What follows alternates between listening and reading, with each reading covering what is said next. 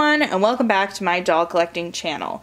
Today I have a really exciting video, which is I am going to be creating a Maplelea / American Girl outfit from baby clothes. Now, I've done another version of this video before, and a lot of people were really impressed by that video on how I turned a baby dress into an outfit for 18-inch dolls.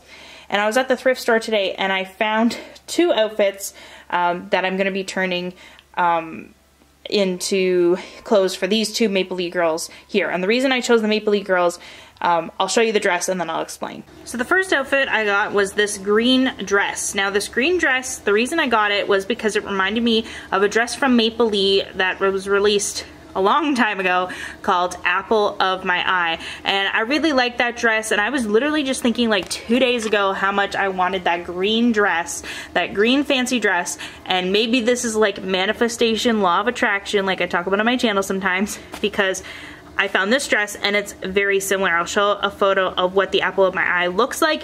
And as you can see, it's almost the exact same shade of green.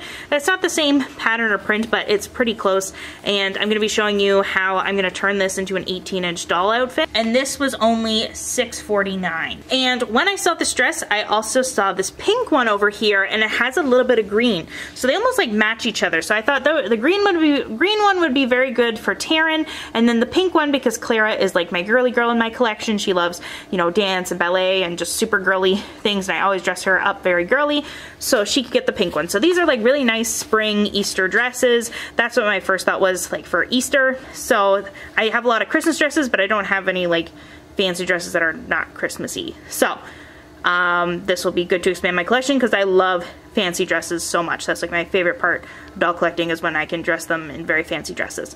So some tips that I have when you're looking for baby clothes to turn into doll clothes: always look for the smallest size available. This one is 0 to 3 months, so it's probably going to fit a little bit better, probably less adjusting than this one, which is 3 to 6 months. I wouldn't go anything past the 3 to 6 months size. I wouldn't go past that, so this would be the biggest dress that I would buy. You could buy other ones, it's just more modifications, and I don't know if I'd be that skilled. But it is possible, so if you're more skilled than me, maybe you can get a bigger size. But for these ones, I always pick the smallest, so this is 0 to 3 months, this is 3 to 6 months in baby clothes. So this one cost me, I believe, $5.99. But if you think about it, that's much cheaper than buying a full outfit. And also, it's kind of like upcycling, like it's recycling. So these are at a thrift store. This one still kind of has evidence of a tag, so it hasn't even been worn yet. So, you know, very, you know, almost like good for the environment to recycle things and make it new. So you can have some new outfits for your dolls for a more affordable price, and also good for the environment. So here is what the outfits look like without any alterations. Now, it's always like very important, if you're going to modify baby clothes to fit 18-inch dolls, make sure that you try it on the doll first, because sometimes you can put things on the dolls and they fit perfectly, or they fit the way that you want them to fit, so you don't have to do any sewing or cutting or anything like that. These are pretty good, so maybe if you weren't too particular, or if you had a child or something like that, then maybe you wouldn't alter these, depending, like this was pretty easy to get on, so maybe changing would make it harder to put on. But I do think it looks a little bit loose. And this one, it looks pretty cool with like this off the shoulder kind of thing, but I think it just hangs a little bit low. It just looks a little bit weird. And what I'm gonna do is I'm gonna clip the shoulders in and raise the shoulders a little bit. And then I think I'm gonna sew in the sides just so it fits around the waist better. Now, both of these dresses have ties at the side, so you can just make it kind of really tight. I'll flip them around and show you what I'm talking about.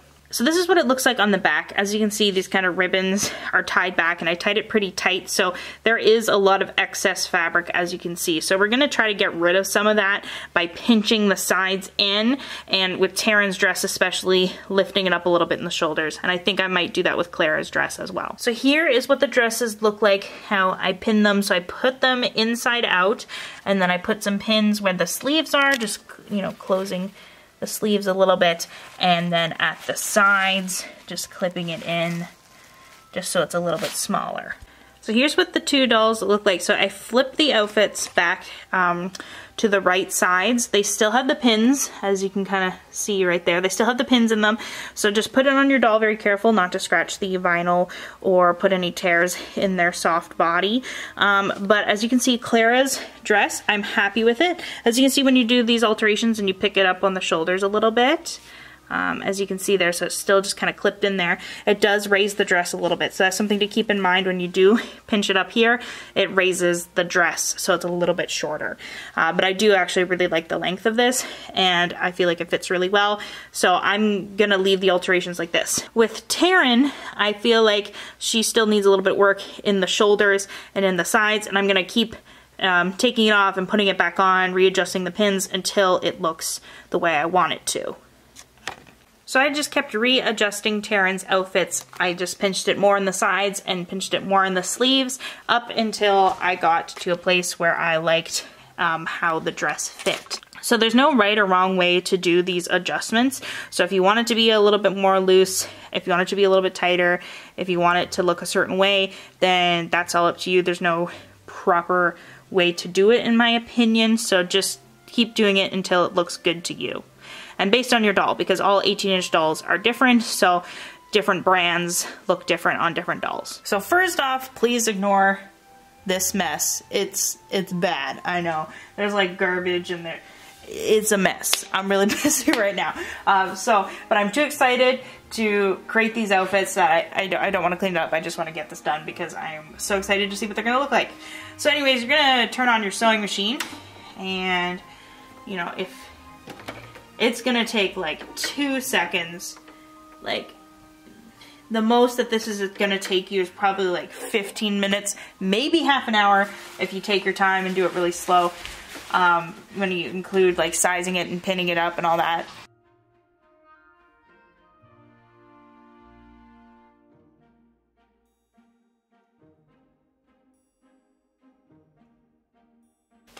Alright, so what you're going to want to do is, I always forget to do this. This is why I'm reminding you. I mean, maybe y'all are better than me and you remember to do this, but make sure to cut off all these extra strings so you don't have like strings coming out of the outfit. I don't have my scissors on me right now, but I will do that at the very end after I sew the second outfit too. You can also cut off these tags too. I've thought about doing that. As you can see, it says size 0 to 3 months, so that's probably why this one needed less alterations than the green one, because the green one's 3 to 6 months, this is 0 to 3 months. So I always try to go with the smallest, because sometimes you don't even need to do alterations. Sometimes I think, oh, I'm gonna need to alter this when I get home, and I get home and it fits perfectly. So, and then I don't make a video on it because there's no reason to make a video. So I'm going to move on to the green one now.